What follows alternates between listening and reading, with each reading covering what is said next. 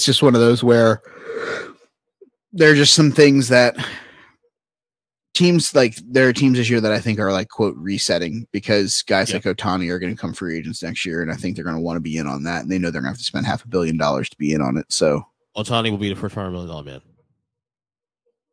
Yeah. He's going to get $500 million from someone. It's just who's going to fork the money over. Yo, Steve, what's up? I don't know. I don't think he goes to New York. I truly don't. I think he's a guy who wants to stay on the West Coast. It's closer to Japan, travel time. You think Dodgers will do it?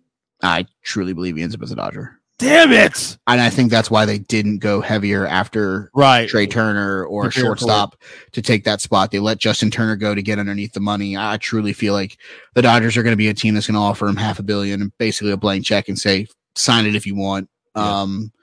I mean, I think the Angels will make a run to keep him because of what they have, but they got to do something around him, and maybe this is something Brewers decide to blow it up. You go get Corbin Burns and you put Corbin Burns and Shohei Ohtani as a 1-2. They get in the playoffs. It's going to be tough to beat that 1-2 combination of Ohtani and Burns. So something to keep an eye on.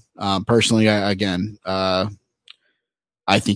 just think he ends up as a Dodger just because I think they'll be the only team that just has the fucking money to do it. And it actually makes the most sense. Based on everything you just said there, it makes most sense. Yeah. Travel. I mean, he's made it known that he'd prefer to stay on the West Coast. Now, personally, if Seattle decided to like close their eyes and write a $500 million check, like I could see him being like, "Oh, what Ichiro played here." I don't think they would, but I could see Ohtani loving it because Ichiro, the cultural stuff in Washington State already. Like I could see it being like enticing.